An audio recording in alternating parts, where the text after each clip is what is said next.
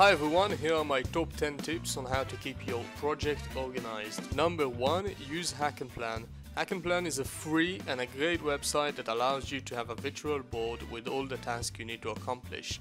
Coding, design, sound, ideas, and of course bugs. It is also great for a small team if you need to follow on a few stuff together, and I really recommend you to check it out. The link is in the description and I use it every day all the time. Number 2. Directory structure. Unity allows you a total freedom in that matter. You can actually do so many stuff and it can get really messy sometimes, even most of the times. Personally, I always make sure that every folder starts with a small cap, underscore and a large cap.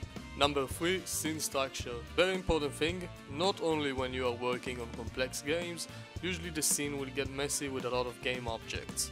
Create childs, simple as that. Number 4. Use headers in your code. A little thing you can do so things will look a bit more clean to the eye. Create headers that explains shortly the current variable. Number 5.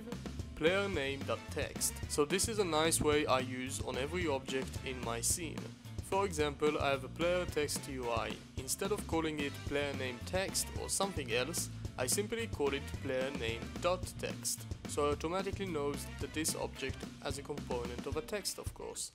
Also, not only it looks more clean, it is the nice extra when I need to search the current object and my scene. I can simply type the component name.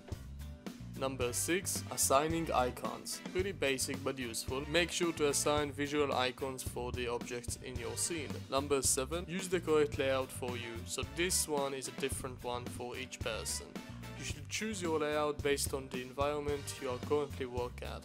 For example, I have 2 monitors, so usually what I do is taking the game view to my right monitor and the rest of the Unity editor to my left monitor. Number 8. Save all versions. When you work on a big project, I highly recommend you to have a general folder that contains all of the versions that the game has so far, because most of the times you're gonna need to go back and see how the old versions worked. Number 9. Make a prototype scene. So this is something that I think every game should have. Basically a prototype scene that contains all of your wild ideas when you want to check something, improve anything, or just checking new abilities to your player, for example. You should always have this prototype scene that you can mess it up and do whatever.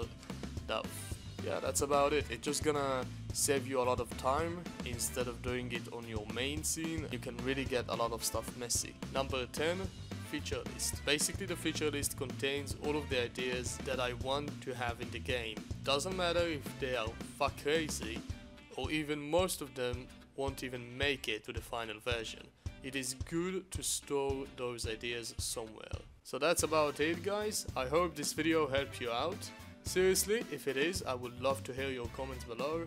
Also, it would be a great support if you can click on the subscribe button. So thank you guys for watching and I will talk to you in the next one.